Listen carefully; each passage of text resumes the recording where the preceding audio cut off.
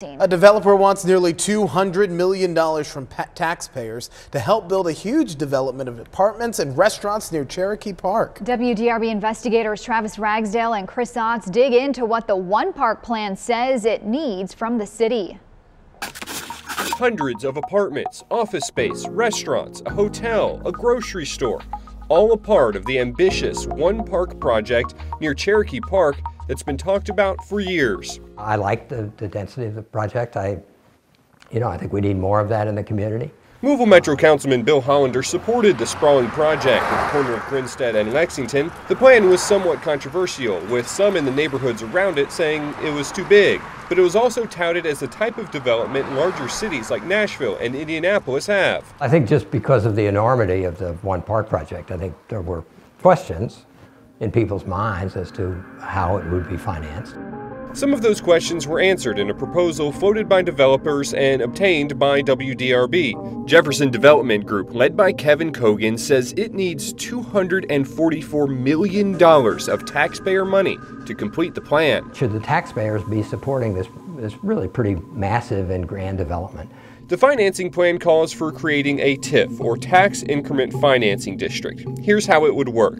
The developer would foot the bill for the upfront cost of the project. But then, any tax revenue created as a result of that project, the developer would collect 80% of that for the next 30 years. That amounts to $96 million from Louisville Metro and $148 million from the state.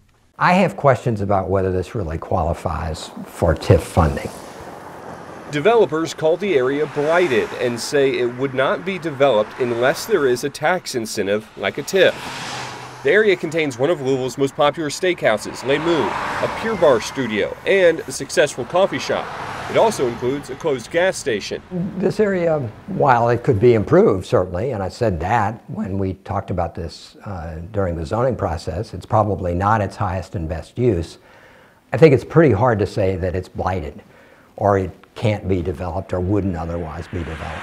Jefferson Development Group declined to comment for this story. And so the net benefit... But Metro Councilman Marcus Winkler says he's all for the project and the plan to pay for it. What type of a city do we want to be?